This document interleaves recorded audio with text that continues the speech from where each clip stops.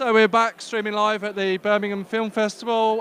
We're here with Jon Pegg and Richie Woodhall. Jon, you just picked up the award for Best Ensemble, Making Friends as the World Ends. How'd you feel? Really happy. Beforehand, I spoke to my wife, and we've got 3 nominations. And, you know, it's an honour to be nominated. And she says, what do you think? And last year, I says, if my daughter wins Best Young Actor, I'm happy for the rest of the night. And we won another award, but I was happy. This year, I said, if we win Best Ensemble, I'm happy. I says, because the cast done such a good job. Yeah. I says, they deserve to have that recognised, and there's not many film festivals that have that award. So I says, we've got to pick it up when we get chance. And I says, if we win that one, I don't care what happens the rest of the night, I'm over the moon. And we won it, and we won it early, so we can eat dinner in a good mood, and the night's a good night. Sorry to interrupt you, mate.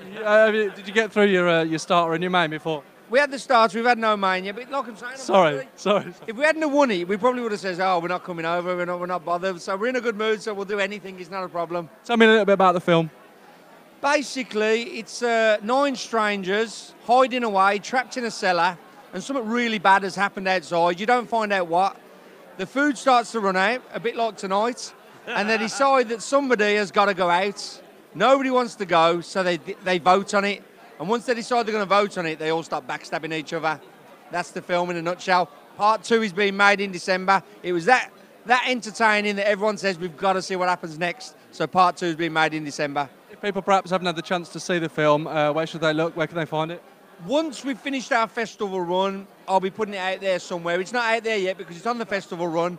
And you want that surprise, especially because we've got a few twists in it. We want the surprise factor for the festival organisers. So it's not out there yet.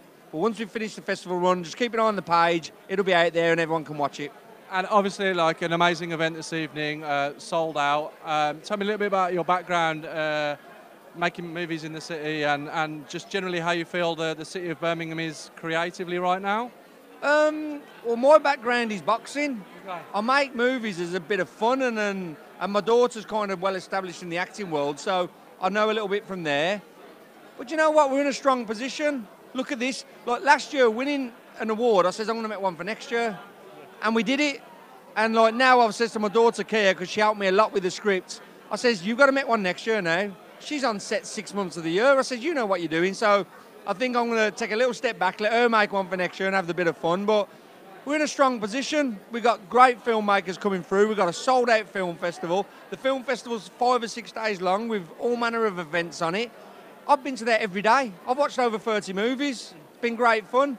People need to get along there every day because they're missing out if they don't. Okay. Also involved in your film, legend Richie Woodhall. Richie, a bit of a transition from the ring to the screen. What first got you interested in being involved in films? I've always had an interest in films and being in films, to be quite honest. But obviously, my life's been boxing, so I was better at boxing, and it just took over from. It just took over my life basically. But I always had a passion for, hopefully one day going into films and doing a bit of acting, you know. And obviously knowing Jon through the boxing, then when he told me that he was into filmmaking, then I said, well, I'm really interested, and I've been in 3 or 4 of his films now. So yeah, I really enjoy it. It's a hobby. I'm learning. It was a great cast, great script. You know, Jon told me how he wanted me to play the part, so I think I nailed it. So yeah, it was pretty interesting, and I learnt every day on the set, and I loved it. I was there. I was literally a bit like I am in the boxing gym.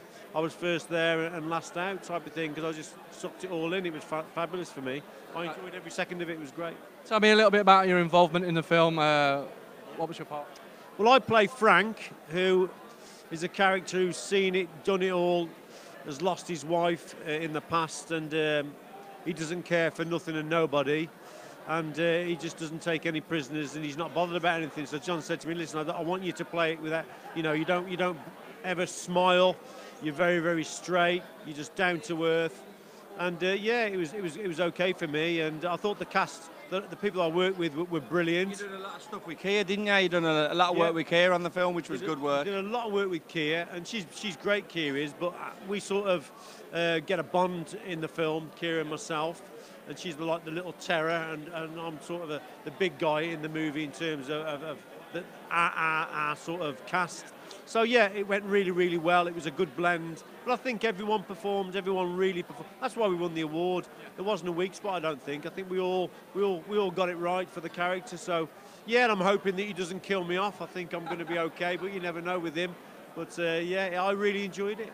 Yeah, I think a sold-out Birmingham Film Festival Gala Awards tonight is testament to the rising creative talent across the city.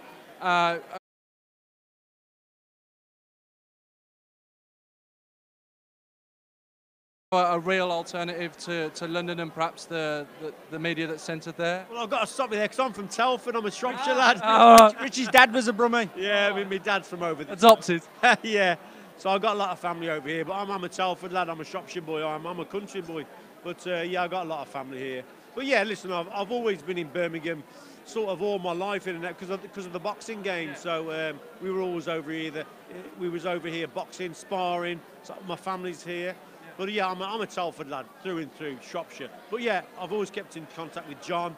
And like I say, I've really, really enjoyed it. And we're doing the second one, and he says he's got a few more as well. So yeah, I was going to ask, plans for the future? Can you fill us in on any little clues on what might come next?